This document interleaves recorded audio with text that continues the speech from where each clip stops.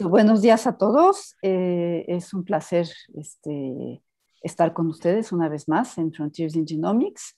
Y el día de hoy tenemos la participación de la doctora Elly Tanaka. Ella es, para los que trabajan en el área de regeneración tisular y en el área de desarrollo, obviamente una persona muy conocida. Y es una investigadora que se formó primero como bioquímica, obtuvo su licenciatura en la Universidad de Harvard, luego hizo su doctorado en la Universidad de California en San Francisco, bajo la dirección del doctor Kirchner, y ahí creo que fue donde se introdujo un poco a la biología del desarrollo y trabajó realmente en el descubrimiento de los elementos reguladores de la diferenciación embrionaria. Y después hizo un postdoc en University College en Londres con el doctor Jeremy Brock, en donde también trabajó en modelos de desarrollo embrionario y en particular del sistema nervioso central. Y empezó su carrera como investigadora independiente en el Instituto de Biología Celular y Molecular, Molecular y de Genética del Max Planck en Dresden, donde empezó a trabajar sobre problemas de regeneración de la médula espinal y llegó a ser directora de ese centro y después, más recientemente, se mudó al Instituto de Patología Molecular de Viena, en donde ha estado trabajando, y su modelo de trabajo es, como pues bien lo saben los que trabajan en biología del desarrollo, es el ajolote, y en este modelo del ajolote ha realmente podido hacer enormes avances en entender cuáles son los mecanismos moleculares de la regeneración tisular y ahora también ha participado en el entendimiento de cómo se organiza el genoma de Genopus. Ayer tuvimos una magnífica clase acerca de eso y fue realmente, pues yo creo que muy, muy ilustrativo y una claridad absolutamente extraordinaria. La doctora Tanaka pues ha sido reconocida por su labor de diferentes maneras, y es miembro de la Academia Europea de Ciencias y también ha recibido numerosos premios. Es también editora y revisora de muchísimas revistas de alto nivel, a nivel internacional. Y bueno, pues con esto quisiera yo pues dejar introducida a la doctora Tanaka. And Elly, we really thank you very much for accepting participating under these weird conditions. And we would have liked you to come here, but well, maybe for another time we will invite you to come. Oh, thank you very much. It's a pleasure to be able to present and to interact. And yes, maybe someday in person, it would be very nice. Okay, so let me share my screen. Okay, so today in the second lecture, I wanted to talk about the work using single cell sequencing approaches to analyze cell identities during limb regeneration. Oops. So again, here's our animal of choice. This is the Mexican axolotl, Ambystoma mexicanum, which can regenerate its tail, its limbs, the jaw, and various internal organs. And we have particularly been focusing on this process of limb regeneration, where you amputate the limb and you form this blastema of cells that grows to replace the missing part of the limb. So it's really how the mature tissue generates that first bump of the blastema that has been a central question in our field for many years. So regeneration is really fun to work on because now we have many molecular tools to work on it, but it also has a very deep classical history. And I'll refer to a few of those kind of classical experiments that really help us to study this system. And also the animal has a large genome and large cells, which sometimes helps us with respect to imaging the process of regeneration. As I mentioned, we now have a full molecular genetic toolkit. CRISPR-Cas9 works very well in our system. It's very easy to make transgenics and also knock-ins into the genome. And we use live imaging to follow the cells as they enter into the blastema and form the blastema. So as I mentioned, it's this structure that you can see here in a histological section or here in a whole mount microscopy image that forms at the end of the amputated limb. Here you can see the bones, and then here's the amputation plane. This cluster of cells covered by epidermis called the blastema. This group of cells executes regeneration. So of course, we want to understand how the cells from the mature tissue form the blastemas. So which cells from the mature tissue, how is this triggered by amputation? And then how is their growth appropriately controlled? So mostly today we'll be discussing the first aspect. And what made the situation difficult to address that question is that the mature limb, of course, is a very complex tissue that has many different tissue layers, and it's composed of cells of many different identities. So for example, here's the epidermis in a section of the mature limb. In pink, in this case, are the fibroblastic cells labeled by the PRX1 antibody. These cells would be considered dermis. Then here are muscle fibers, muscle cells, and in between the muscle cells will be muscle satellite cells. Here you can see a bit of bone. So there are many, many different cell types in the limb. On this section, you can see actually these PAX7 positive satellite cells that are sitting between the muscle fibers and act as the muscle stem cells for regeneration. So how do we deconstruct what each of these cell types, or which of these cell types is important for forming the blastema?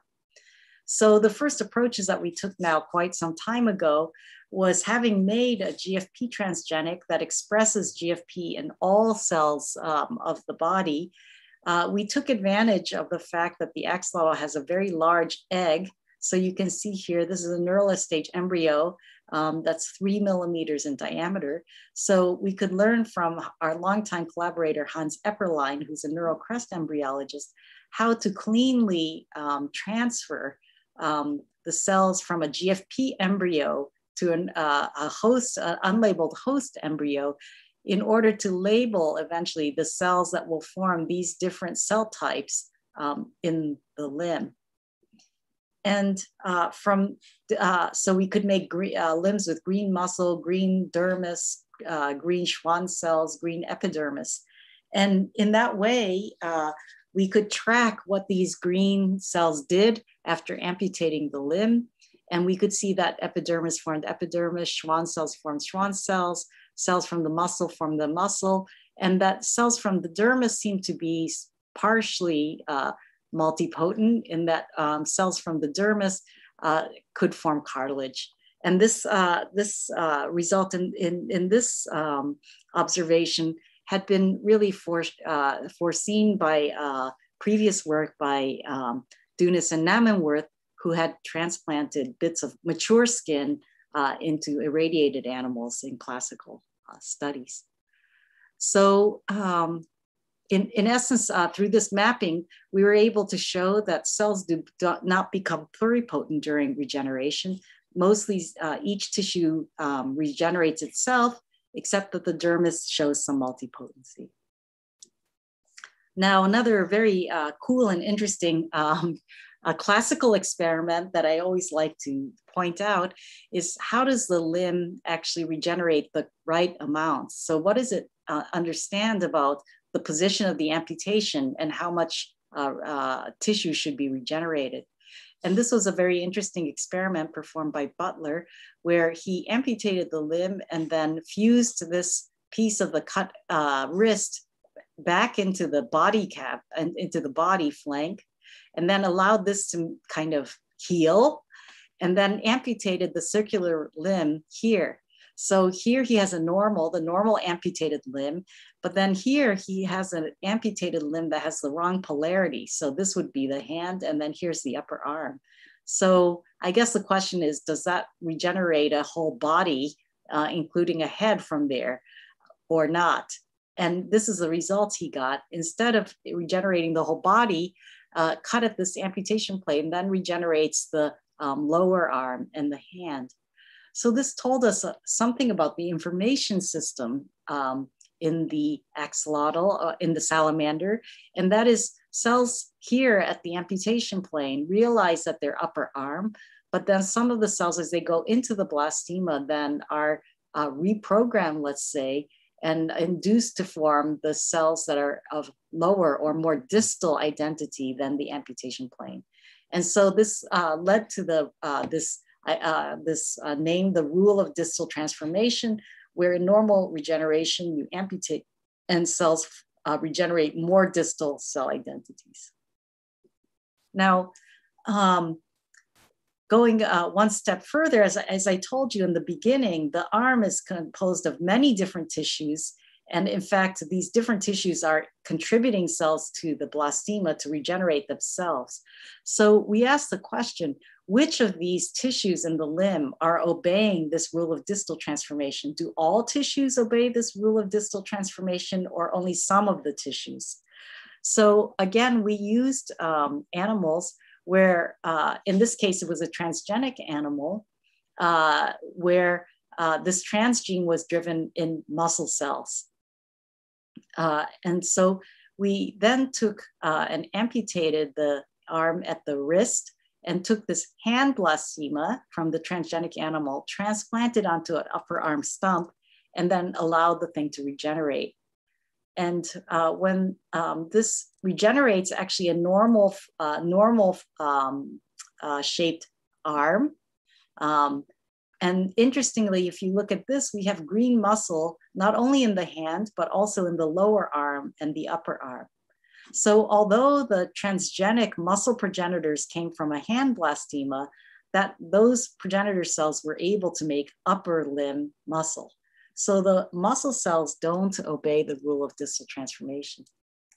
Now, in contrast, if we use as a donor a limb in which the connective tissue fibroblasts, these are the descendants of lateral plate mesoderm, are labeled, and then we do the same experiment, transplant a transgenic wrist blastema onto an upper arm stump and allow that to regenerate, then these connective tissue cells really only form the hand, and they don't contribute to lower arm and upper arm. So doing a series of these kind of experiments, we could then conclude that this connective tissue, these are the dermal fibroblasts, the fibroblasts sitting between all the different tissues. These cells are the cells that somehow know their position and only regenerate cells more distal to the amputation plane. So we became highly intrigued and interested in these connective tissue cells. This is just a control. If we take an upper arm blastema, transplant it into an upper arm stump, then actually all of the cells, the upper arm, lower arm, and hand are have contribution from the GFP expressing cells. So we're very intrigued by these connective tissue cells. They're the key cell type for analysis in our view. And so just to summarize the key cellular properties for limb regeneration, fibroblasts remember their position. Their descendants in the blastema can acquire more distal identities. And then, okay, let's talk again about this tissue differentiation potential.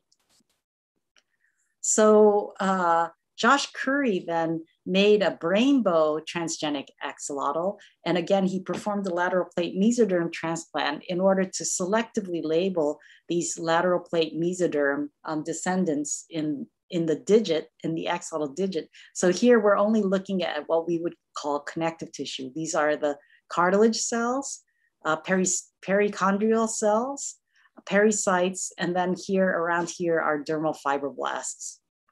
And then since it's a digit, he's able to use the confocal microscope to look through the entire digit to be able to track actually individual cells as they migrated to form the blastema, proliferated, and then redifferentiated, regrew the missing part of the digit tip. So I'm just gonna show you the movie now.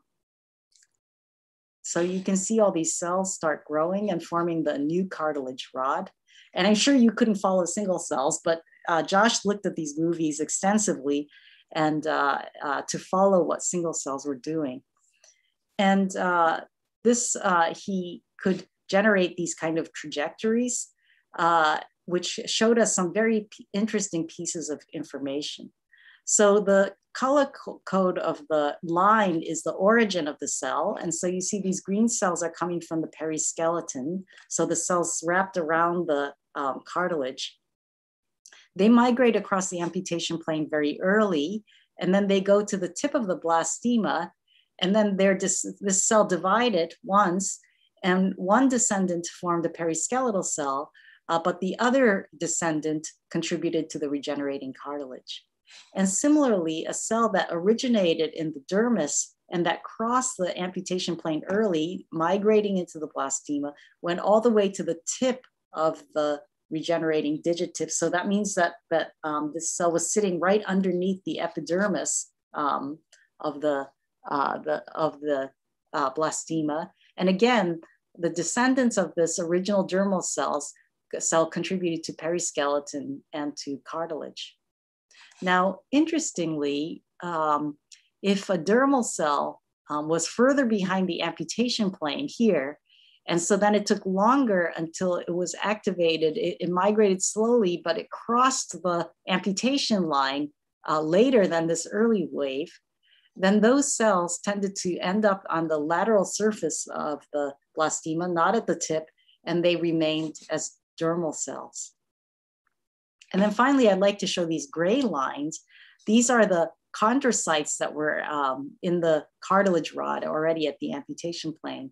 Now, for many years, people were saying that the chondrocytes contribute to regeneration because when they labeled animals with bromodeoxyuridine, they could see that chondrocytes were dividing. And we could see that too, that chondrocytes divided after amputating the limb, but these cells are not migratory. So none of them actually crossed the amputation plane. And so they didn't end up contributing to the new regenerating cartilage. It was really all the perichondrium and dermal cells migrating into the blastema that generated then a multipotent cell that produced the new cartilage.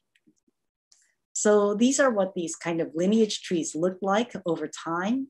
And so you can see that a cell that starts in the perichondrium ends up switching and forming cartilage cells. Here's a bipotent cell. These are, so you can see that cells gain some plasticity, at least the connective tissue, dermal fibroblasts and periskeletal cells gain some plasticity when they go into the blastema. The other important point from the movies is that most of the fibroblasts within a 250 to 500 micron zone behind the amputation plane migrate to the amputation plane to make the blastema. This was very important for us to know because when we started wanting to do transcriptional profiling of this process, we needed to know which cells were actually making the blastema so that we could compare those cells sitting in the mature tissue with the cells that start generating the blastema to be able to compare the pre-blastema state to the blastema state. So based on this knowledge, Prayag Muralwala made a transgenic Cre-Lox reporter animal where he could derive a tamoxifen-inducible Cre construct with the PRX promoter, which drives gene expression in these fibroblasts and connective tissue.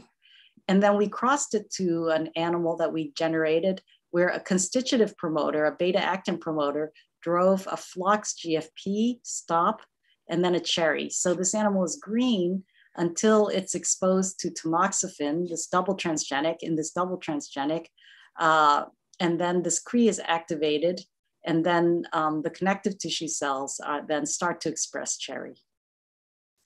So using that, we could then FACS sort out the cherry positive fibroblasts, both from the mature limb as well as at different time points of regeneration.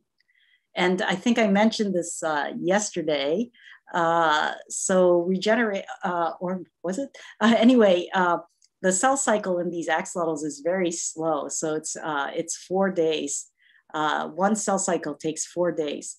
So this is actually a very high resolution time course of regeneration where the time points are separated by less than 1 cell cycle. And then we performed, at this time, it was fluidigm-based SMART-seq sequencing of single cells, and each dot here represents a single sequenced cell. Then we performed analysis looking at the transcripts that can account for the for differences between cells. And so here we used diffusion component 3 and stratified the cells according to diffusion component 3. And we see that the cells in the mature uninjured limb are very heterogeneous. They're spread over a big, a large distance on this axis. And this probably reflects the fact that these fibroblasts are sitting in many niches. Some are sitting next to the epidermis, some are sitting next to the nerve, some are sitting inside the muscle tissue. And then as the cells enter into the blastema, they become more and more similar with each other. So they lose heterogeneity as they enter into the blastema.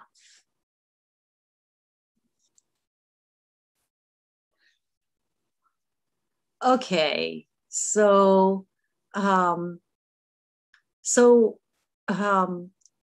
we then looked at this time course of regeneration. So you can see here the color coding again. So these are the cells that were sitting in the mature limb, and then this is kind of the time course going, the cells in the time course. And by then looking at geoannotation of what kind of transcripts were enriched in the transcriptomes of the early versus regenerating cells, we could see that the pre-regeneration cells are expressing a lot of extracellular matrix and basement membrane, which makes sense for fibroblasts. And then in this first phase of regeneration here, we see signature of an inflammatory response, growth factor activation, and ECM disassembly. Then we see proteolysis and ECM disassembly, cell division as we start getting the blastema and cell proliferation. And then eventually, as the cells start redifferentiating the limb, we start to see gene expression, signatures of ECM organization, and skeletal system development. This is just another representation of this kind of annotation. So you can see the distribution where for each of the categories, we can make a kind of score of what percentage of the canonical genes represented in the ECM transcripts are expressed by each individual cell. So you can see a high proportion of the ECM genes are expressed in the cells in the mature tissue, going down during regeneration, inflammatory response, ECM disassembly, proliferation, cell division, and ECM organization. So this was a very nice narrative of what happens during regeneration. Now, you know, when you regenerate a limb, you generate this blastema, which looks very much like a regenerating limb bud, except that it's bigger. And of course, it has to go through the steps of, in essence, very similar to development to regenerate the bone, the muscles, the pattern bone, and the blood vessels, everything. So we wanted to ask to what extent the cells in the blastema become similar to the developing embryonic limb bud cells. So we knew from many people's work that those genes, that famous genes that are expressed in the limb bud, like FGF8, sonic hedgehog, are indeed expressed in the blastema, but using single cell transcriptomics, we could get a more global overview. So then we profiled took not only the regeneration time course, but we did single cell sequencing of early and later limb buds. And in this case, we performed an analytical method called quadratic programming, where we identified genes that are characteristic and specific to uninjured, the pre-regeneration cells, then a set of genes that are characteristic for the late limb bud cells, and then similar for 5-day and 11-day blastema cells. And so then we plot each cell according to what percentage of its transcriptome is, what percentage of the uninjured genes are expressed by each cell. And so, of course, you can see the cells sitting in the mature tissue express a high proportion of the transcripts associated with uninjured state. But then as they go into regeneration, the regenerating cells, of course, then are expressing some transient state. And interestingly, by day 11 in the blastema, the 11-day blastema cells are very similar to the embryonic and the early and late limb bud cells. So this, for us, was the first really, way of looking comprehensively at gene expression states to say that these fibroblasts were going through some kind of unique state to then de-differentiate to an embryonic limb bud-like progenitor cell. And we could identify a number of genes that are associated with these different time points and states. And of course, these are interesting to know how they play a role during this de-differentiation process. So we wanted to confirm this concept that these blastema cells had de-differentiated into a multipotent progenitor. And we knew from clonal lineage tracing studies in the chicken and the mouse limb bud that early limb bud progenitor cells are indeed multipotent. So they're multipotent connective tissues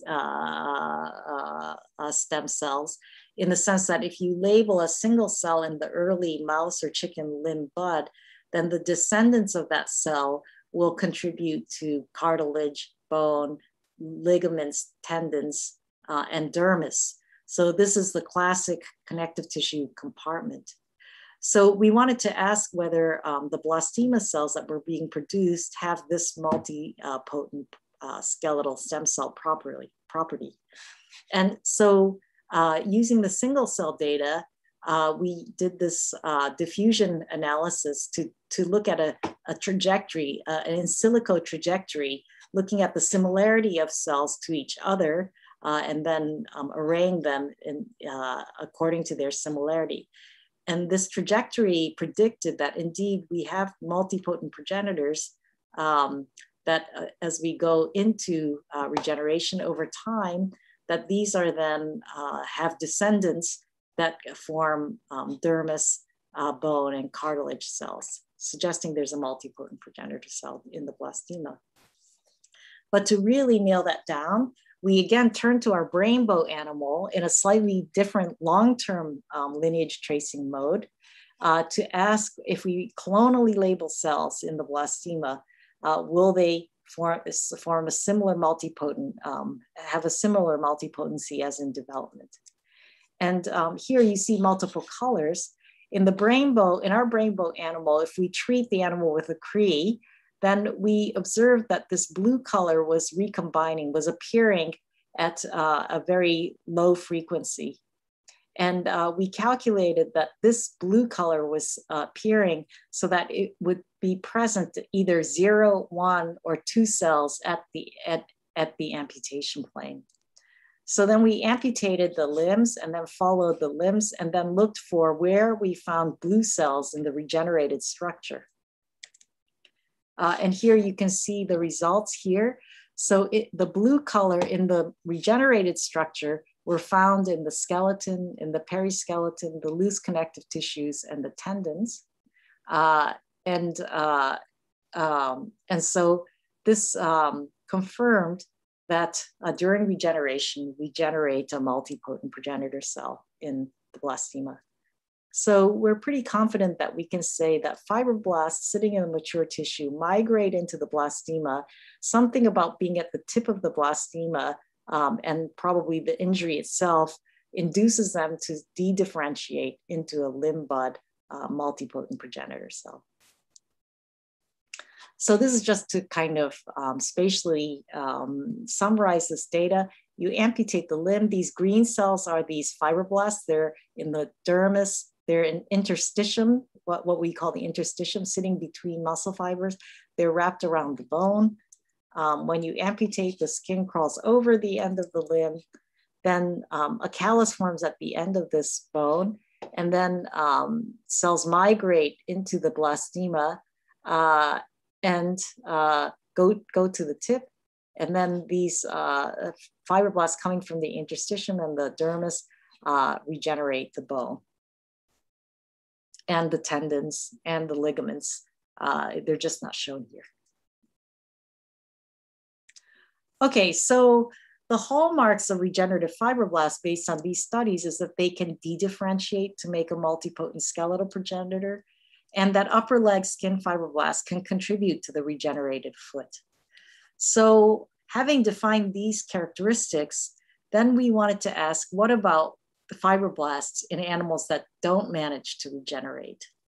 So in order to address that, we decided to make a head-to-head comparison between the axolotl and the frog, where in the frog you amputate the limb and it forms a blastema actually, but this blastema does not complete regeneration. It forms this spike of cartilage, but there's no muscle inside this spike. And you can see that this bone is not patterned at all. So this is work from Xiang Lin, Yuka Taniguchi Sugiura, and then Tobias Gerber and Barbara Treutlein, who are our collaborators on all our single cell work. So we just right away then also did single cell sequencing of a regeneration time course, where you can see this UMAP representation clustering of the regeneration time points, 0 days, 3 days, 7 days, 10, 14, 20, and 52. And you can see that they cluster in a kind of time course and then eventually end up in 2 branches. And then please note here, there's a kind of separate mini time course going on here. If we annotate what kind of genes are being expressed in cells at the different locations, we can see that these cells in red here seem to be expressing interstitial fibroblast genes.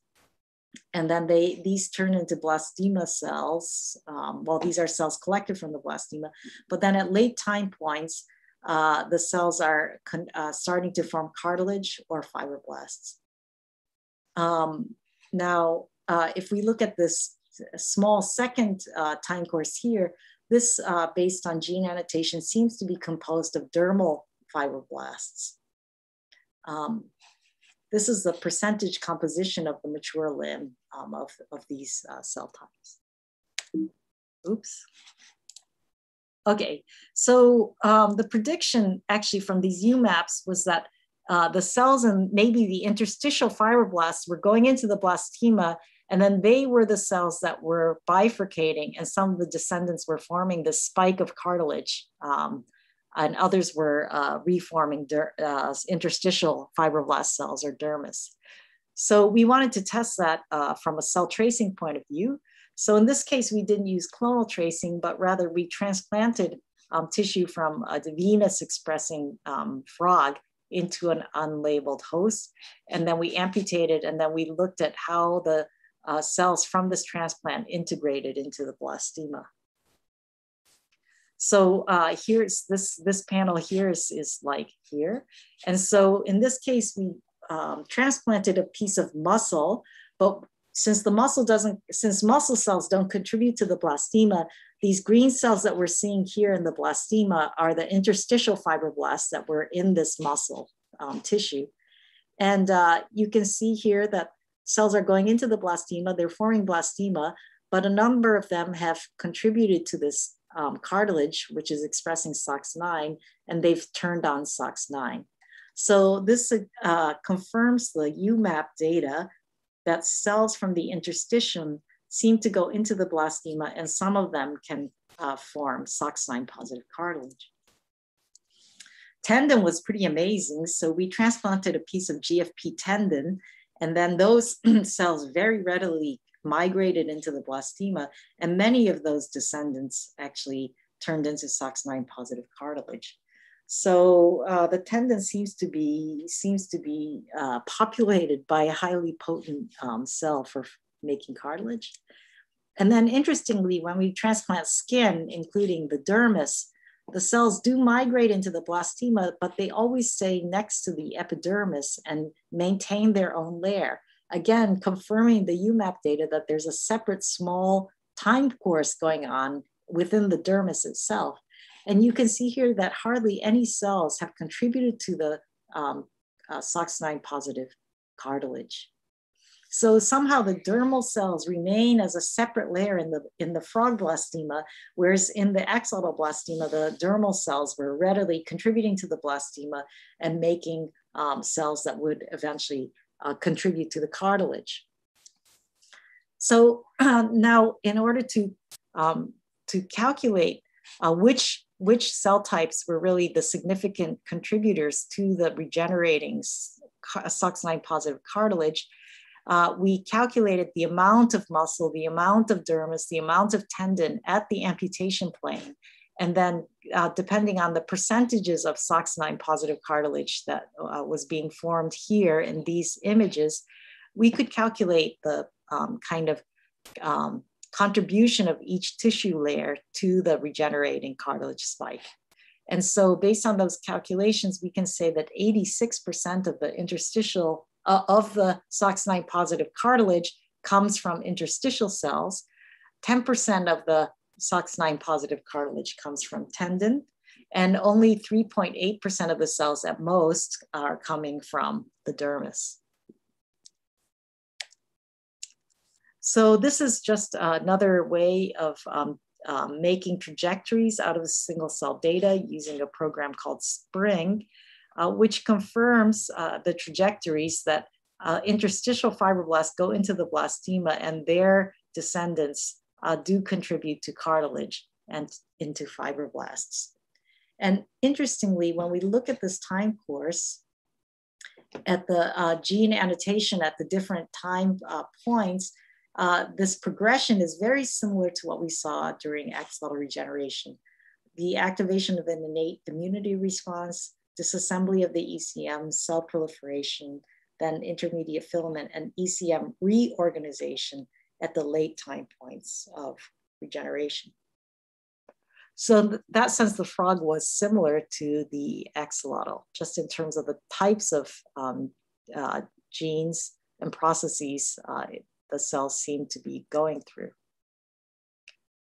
Now, remember that quadratic programming that we did in the axolotl, quadratic programming analysis we did in the axolotl. And this is the same analysis depicted here in a slightly different way. So here you see the axolotl limb bud samples.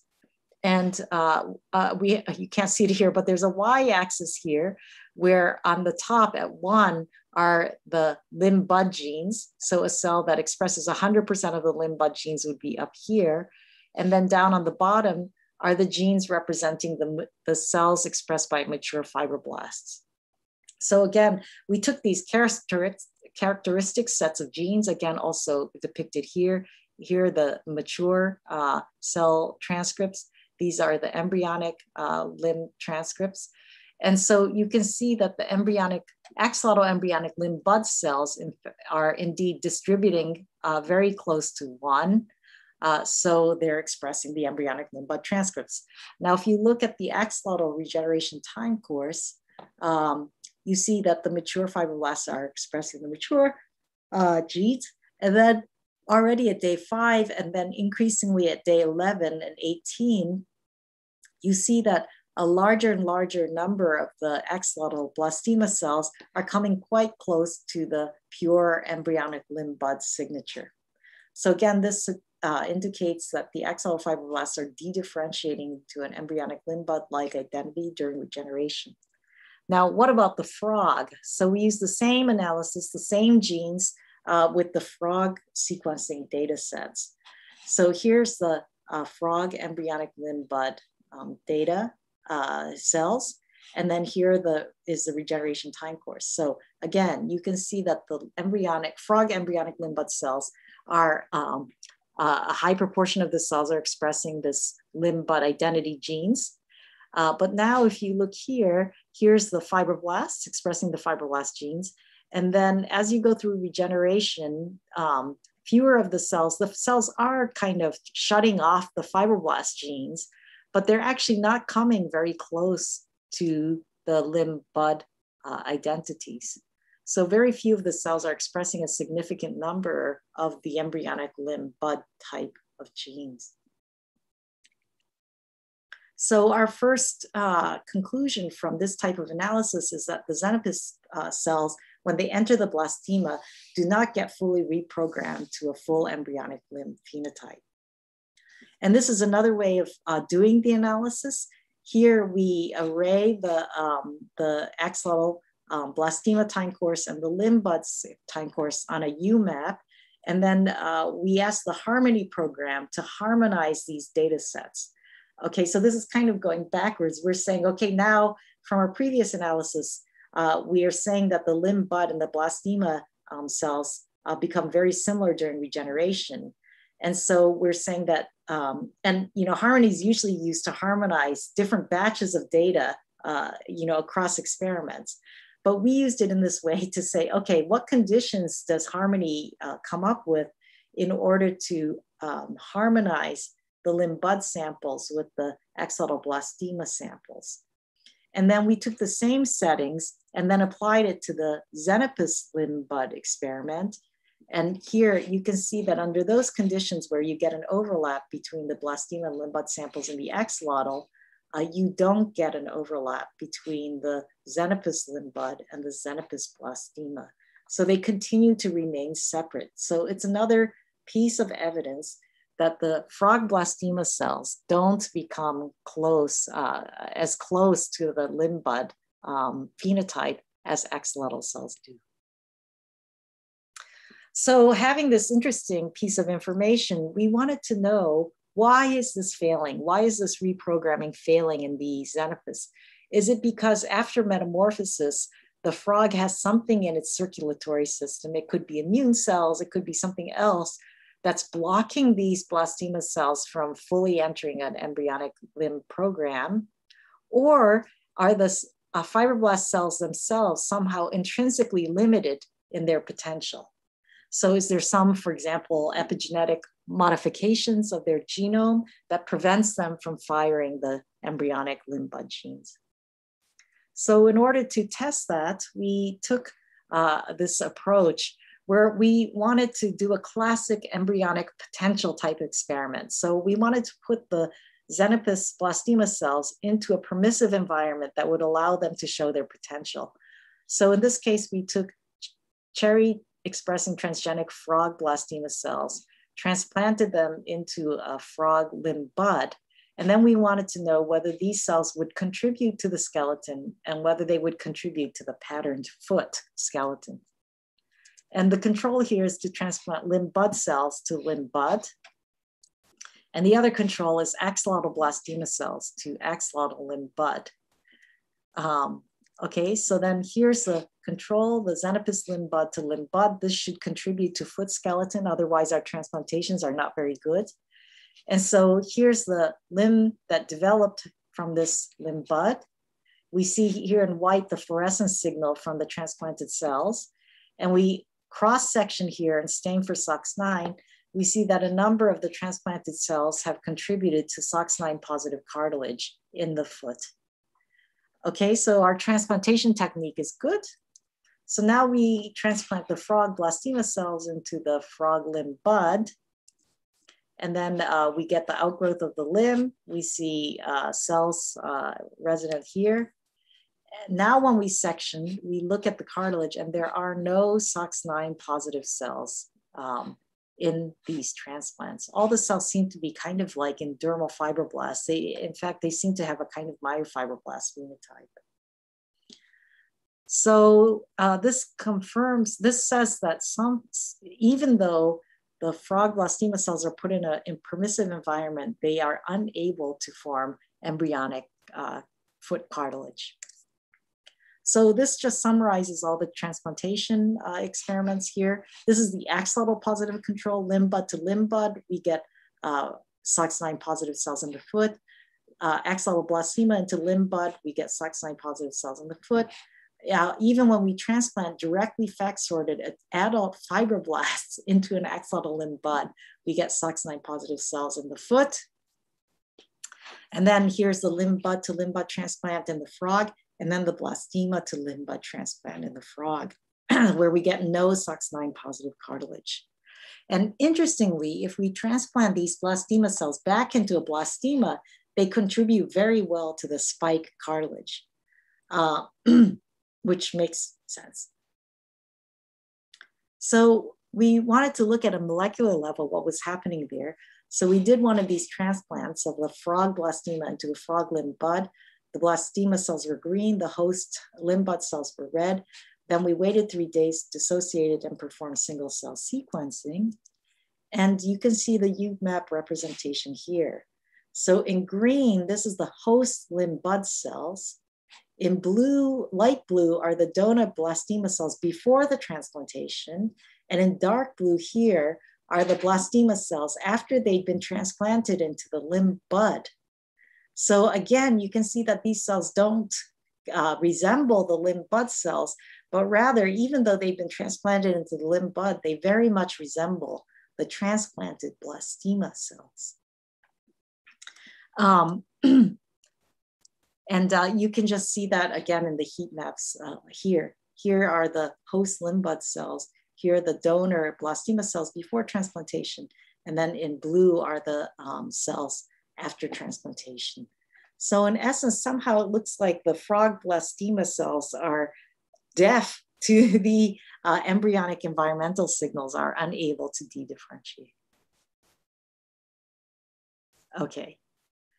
So we followed up on this observation that the frog blastema cells can make cartilage in the blastema, but not in the limb bud.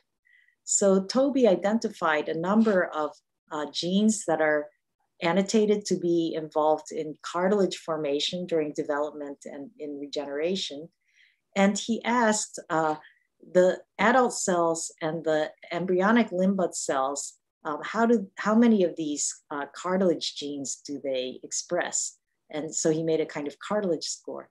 And you can see that the axolotl limb blastema and the axolotl limb bud cells have a very similar distribution along this cartilage score axis. Now, in contrast, here in the frog adult blastema, you see a very dispersed distribution of cells along this cartilage score, whereas in the embryonic limb bud of the frog, you don't. And you can see that better here, where for specific genes that are involved in cartilage formation, you can see that they distribute along the cartilage score extremely well, similarly in the axolotl, but the embryonic and the mature cells show very different profiles along the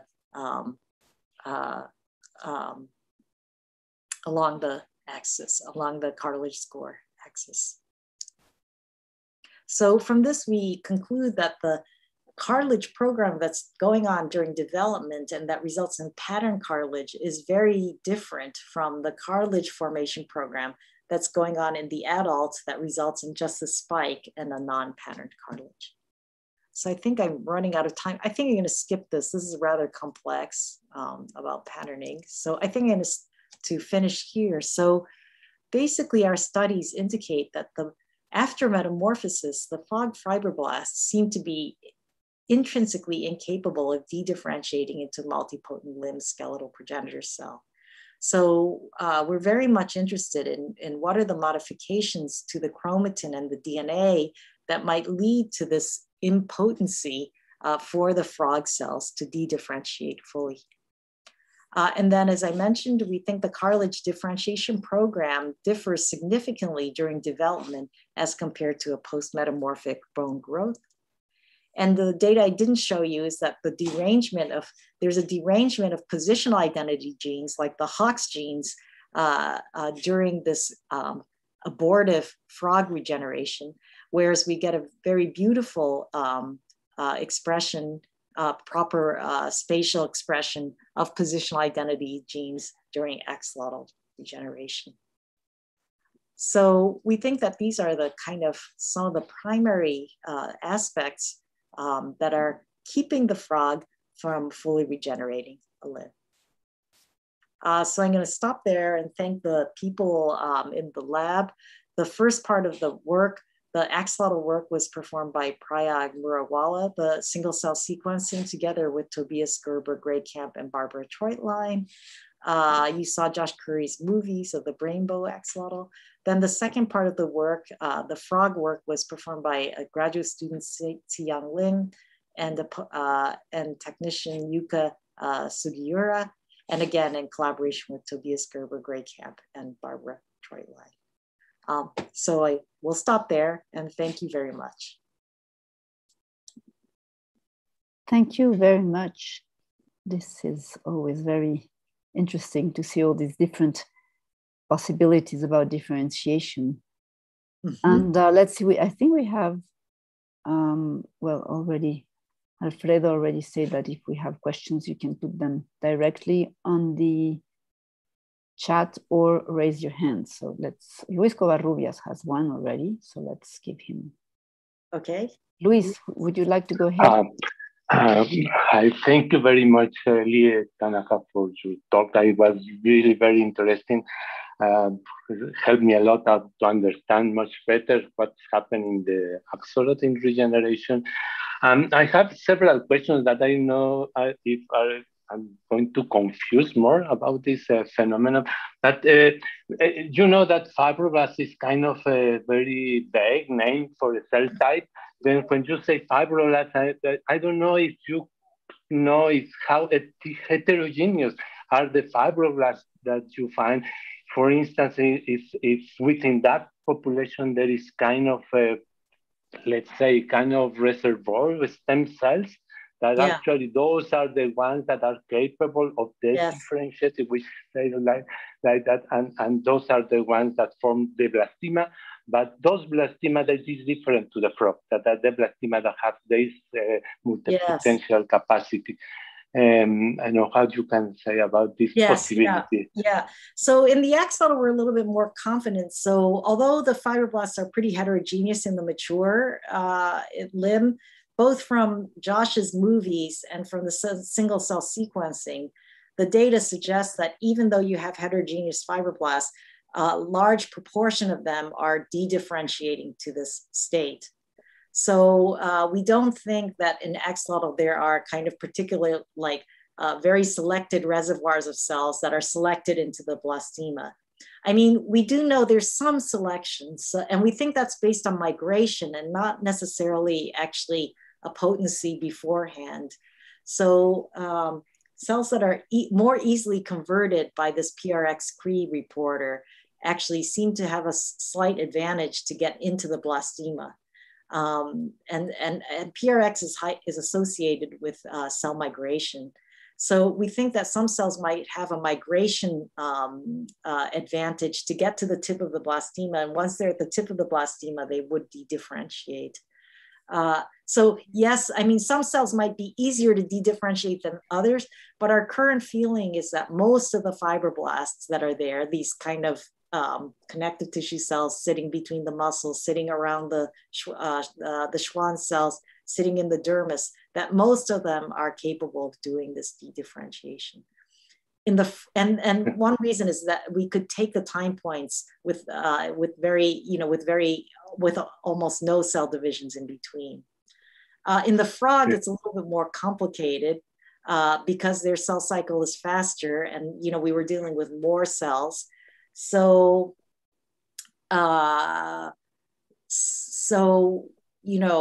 it could be possible that there are some cells that might be more competent to regenerate than other ones in the frog. And whether there are any cells that would be capable of going fully into regeneration, we can't completely exclude, but we didn't really see signs of that although we transplanted cells from many different time points of regeneration actually into that limb bud transplantation assay.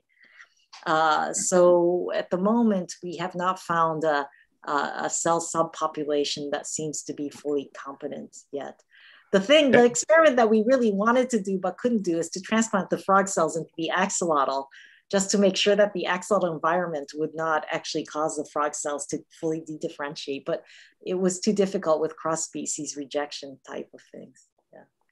Okay, actually, I was going to ask that, but for instance, the experiment that you could do, I don't know if you mentioned it, but I probably missed it, is if you have tried to transplant from the embryo, frog embryo, into the adult blastema.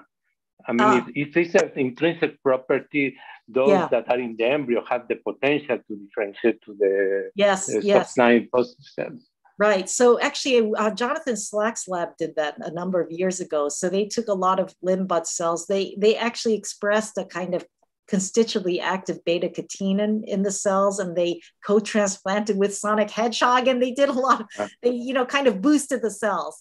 But if they did that and transplanted a lot of embryonic cells into the froglet blastema, they could actually see digits forming and even recruitment of adult cells into the regenerates. So the embryonic cells can promote regeneration in the adult context. Yeah.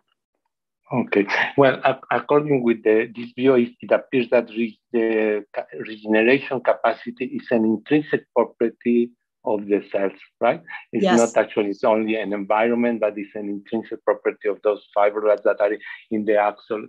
And just my last question is, I mean, you know that long time ago, this comparison between the cancer development and regeneration.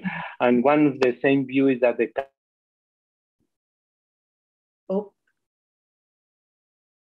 something happens with we lost him. He got frozen. Oh no.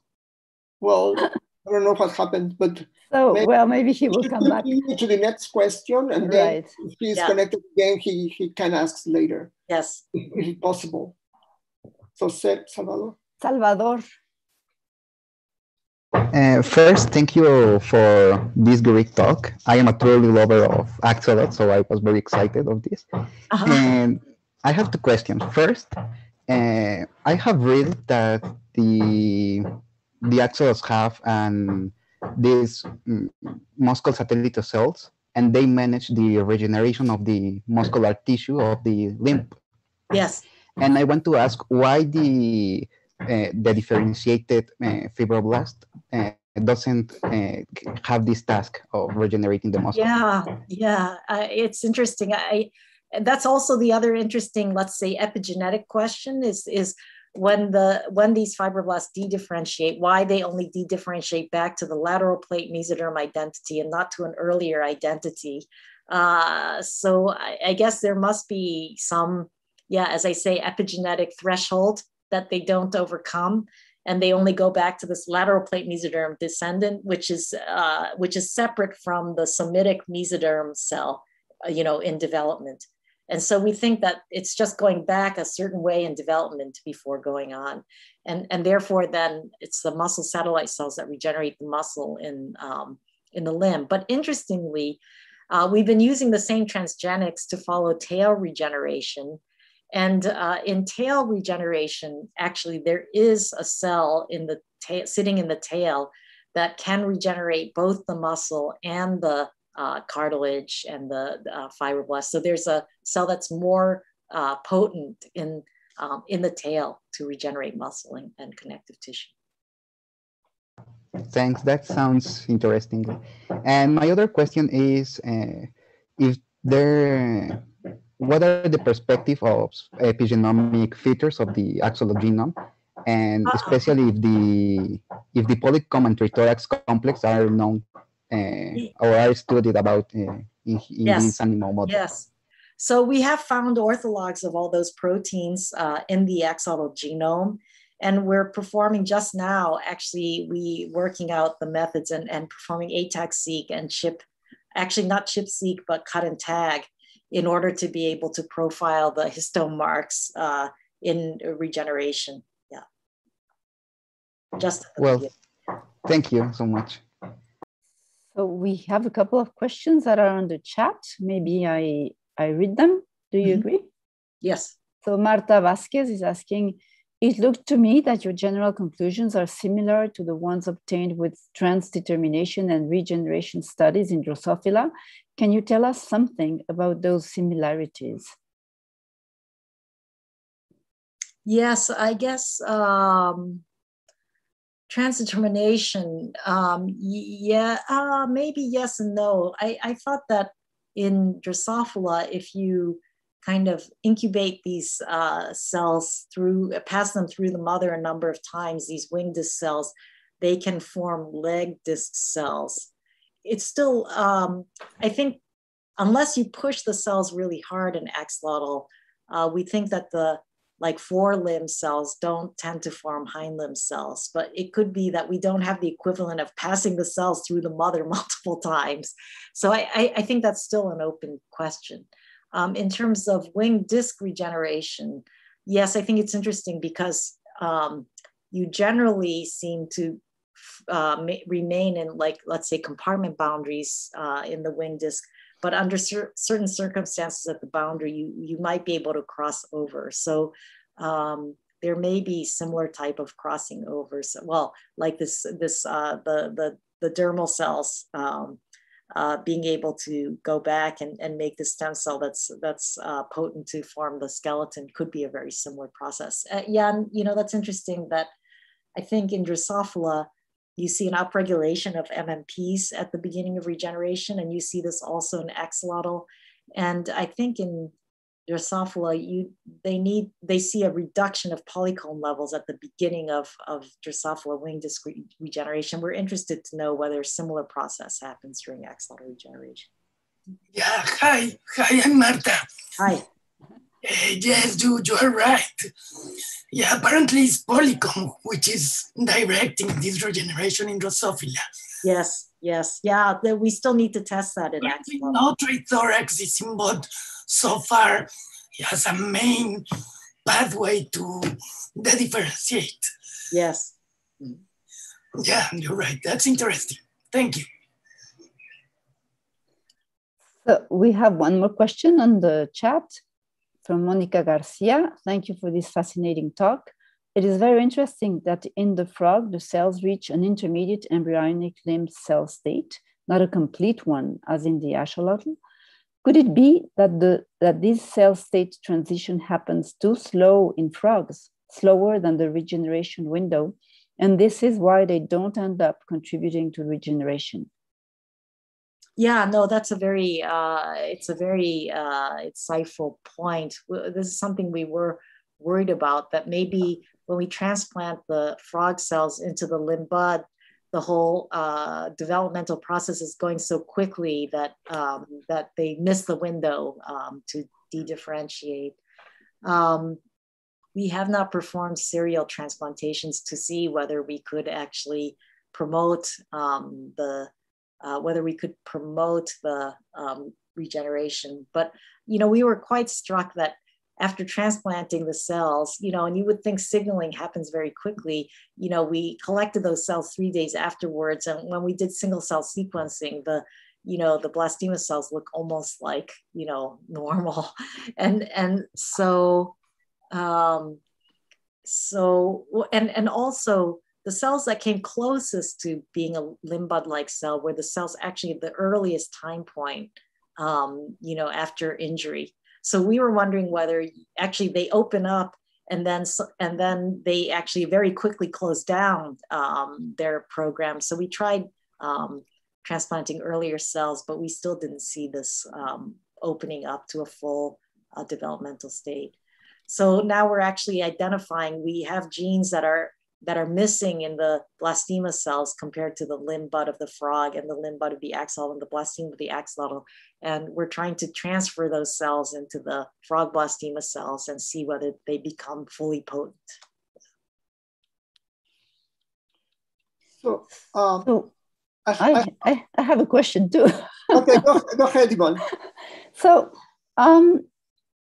you showed us that the innate immune response has a very important role in regeneration. And, there's all this intermixing between the immune protection and the role of immunity in development. Mm-hmm.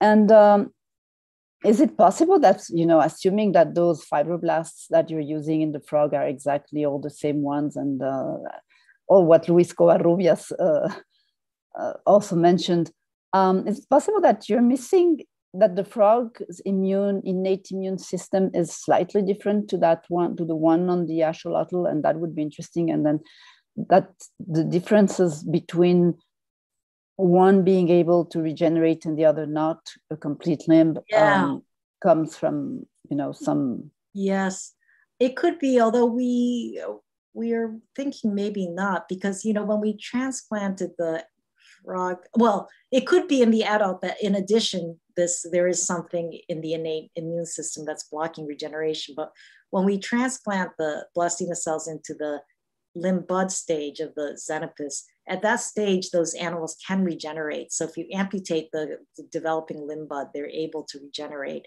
So that stage, they must either have a different innate immune system or the innate immune system not.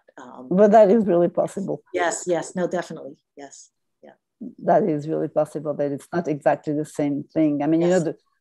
The proportions between different factors and cells and so on. Yes, yeah, no, definitely. And the immune system is changing a huge amount during that time.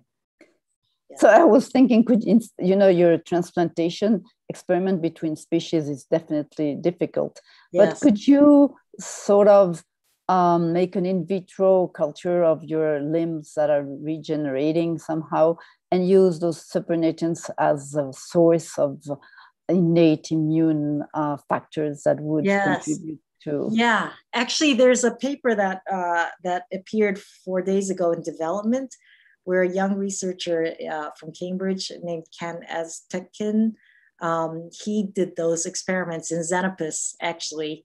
And he basically showed that as the limb matures, it didn't have so much to do with the immune system, but as you get kind of more and more differentiated limb tissue, like the bone, those cells seem to be secreting an inhibitor like noggin, which seems to actually prevent the apical ectodermal ridge from forming in the limb bud. So, and he did this by explants and conditioned media and this, that, and the other. Yeah. Thank you. Okay, I have two questions, mm-hmm. Very fast. So one of the differences between Xenopus and the axolotl is the cell cycle of the cells. So you mentioned that the cell cycle in the axolotl takes 4 days. Yeah. Xenopus is faster. So do you think that this is the extension of a very long cell cycle is a requirement to have this potential to regenerate? Yeah, we don't know. Yeah, actually, we really desperately want to do an experiment where we block the cell cycle and see whether the cells can still de-differentiate, but we haven't done it yet. But whether having a slow cell cycle helps, I don't know. I think they have a slow cell cycle because they have such a large genome. And so I don't know whether there's an additional time component. It would be interesting in terms of this idea of whether you pass a kind of, if you have more time to go through the process, whether you can maybe dismantle the whole cell machinery better. Yeah, differentiated cell machinery better. Mm-hmm. Mm-hmm. So the other probably is kind of crazy idea. Can you electroporate or somehow transfect the blastema cells in Xenopus with RNA from the axolotl, from the same? Oh, yeah. No, that would be definitely interesting. Yes. So, I mean, we're culturing the frog cells now. The in vivo electroporation turns out to be quite difficult, but we can culture the blastema cells, and we are transfecting them with plasmids. And so what we, as I said, what we've done so far is to kind of identify 15 factors that are expressed in axolotl and Xenopus limb bud and axonoblastima, but not in the Xenopus blastema. We're trying to transfect those into the frog cells and then see what they do. I have thought about whether to do whole RNA from the axolotl. Now I think it would be super interesting. Yes. Okay. Thank you very much. Very nice talk. We have one more question from the YouTube listeners, and it says, permutation. If you transplant cancerous tissues into a regenerating limb, does the cancerous tissue get reprogrammed into healthy tissue, or does cancer get spread into the healthy tissue? Yes, yeah, no, that's a very interesting question. I mean, so I guess people have done this in development, like they've taken, I think in chicken, melanoma cells and transplanted into neural crest. And then this developmental setting controls the melanoma. They've also done it, I think, in mouse blastocysts. They've transplanted like mouse cancer cells into the mouse blastocysts, and then they contribute to the developing embryo without forming a tumor. It hasn't been done in that way in axolotl, but there have been a number of studies where people treat regenerating tissue in the salamander, especially the lens, with carcinogens. And also people have done it for the limb. And then when you get extra cells, but then those extra cells tend to differentiate into the structure they should regenerate, like the lens or the limb. So actually I would suspect that if you had a tumor in the limb blastema environment might be able to control the tumor. Yes. Okay. Yeah, sure. Yeah, Katya, yeah, you should add to it. Well, Takis does experiments very long time ago when he was doing PhD, and he put a carcinogen in the area of a limb, and instead of getting a cancerous growth, it got a second limb. Yes. There seems to be quite a bit of repurposing and just taking over of the program. And we tried to put carcinogens too in the eye, as Eguchi did with the lens regeneration, and we never really got a tumor. And Eguchi actually got a second lens. Mm-hmm. There seems to be a resistance and resistance to tumor genesis as well. Elly, I had a question for you in terms of the frog. When you were doing all your single cell RNA sequencing, you concentrated on the post-metamorphic, right? Mm-hmm. Studies in the pre-metamorphic and see how that compared to the axolotl program. Mm-hmm. Yeah, actually, we didn't do that. Yeah, we did transplant the blastema cells into the limb, but in the pre-metamorphic regeneration competent stage, and they did actually, make foot cartilage, but we haven't sequenced the pre-metamorphic stage. But this was done by Ken. This paper that's now in development. It's worth checking his paper. Actually, it's very interesting. Can I ask one more thing? I don't know if you've had done this because I lost track. You're doing so much cool stuff. Have you tried to inhibit or deplete the satellite cells of the muscle and try to see if the interstitial or the fibroblast cells will take over to make? Yeah, so we have not done it that way, but when we made that PAX7 knockout, that didn't have any muscle cells in the limb to begin with. And then if you amputate that limb will regenerate, but with no muscle. But we haven't done a kind of depletion of a normal limb and then ask if the satellite cells take over, if the connective tissue cells take over. Yeah. Very cool. Thank you so much. All right. Well, I guess we have no more. Is there any other question? I don't know whether Luis is back online. No, we haven't recovered him. I am back. I cannot. I just want to finish with one very simple question. Have you analyzed the epigenetic characteristics of those fibroblasts? For instance, if there is a epigenetic mark that seems that those fibroblasts are alike, for instance, embryonic stem cells or yes. things like that. Yeah, no, we're just doing that now. So we're just doing ATAC-seq profiling of the fibroblasts and also of mouse fibroblasts to see whether there are different regions of open chromatin and whether you can see the embryonic signature already in the mature fibroblast. It's kind of seems to be a kind of mixed situation. So for example, what we're looking at the Hox gene complex, and you definitely see, for example, in the upper arm that that HOXA13, the hand HOXA13 is closed, but the upper arm HOXA9 does already seem to be open in the mature state already. So I think there is a lot of poised chromatin ready to turn on that embryonic program probably, but we just need to do more analysis. Yeah. Okay. Thank you very much. Okay, so. It's good that you get back. Yes. You froze all of a sudden. Okay. Okay, well, thank you very much. It was very stimulating to talk, and it was a very nice experience for me. Thank you so much. And as I said, we would very much have liked to have you here, but it will have to wait for better times, vaccines and PCRs and masks and everything. Yes. Probably in a couple of years. Yes. Something like and that. Also when my kids are almost graduated, my son just graduated from high school this year, my daughter in 2 years, and then I think I'll be a little bit less hectic. You know, maybe not. Yeah, maybe not. In French, there is this saying that says that you have small kids, you have small problems, and you have big kids, you have big problems. Yes, yeah, I've heard that one. Yeah, so far teenagers are sort of okay. But I hope you will have no problems. Okay. Okay. Well, thank you. Elly. Thank you so much for being with us, and thank you for giving us so much of your time. Thank you.